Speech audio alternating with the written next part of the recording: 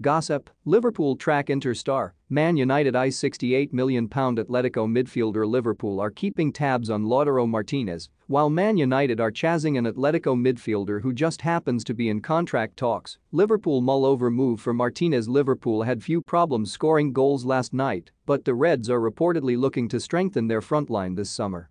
One of the strikers they are monitoring is Lautaro Martinez.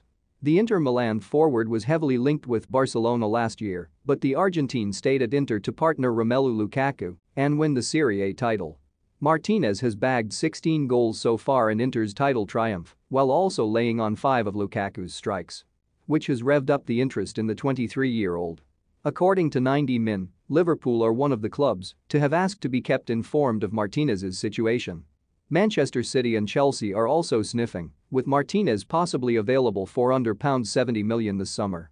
Aguero Barca bound, that price puts Barcelona out of the running for Martinez. Instead, they want to sign one of his Argentina teammates on a free. Sergio Aguero is set to sign a 2-year deal with Barca after positive talks with Joan Laporta.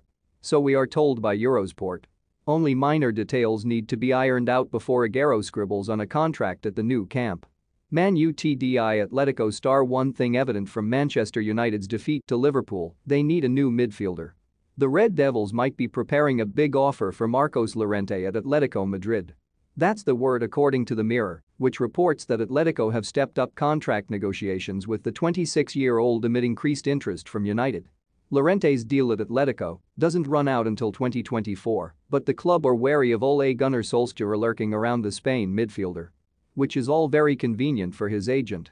Dortmund to receive Lingard Part X offer this week. We've heard that Jadon Sancho is a priority for United this summer, and we're also told that he's not.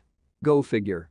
Regardless, The Sun is suggesting one way that Ed Woodward and his cronies might save themselves a few quid rather than cough up the £78 million Borussia Dortmund reportedly want for the England winger. Apparently, United might look to use Jesse Lingard as a makeweight in any deal. They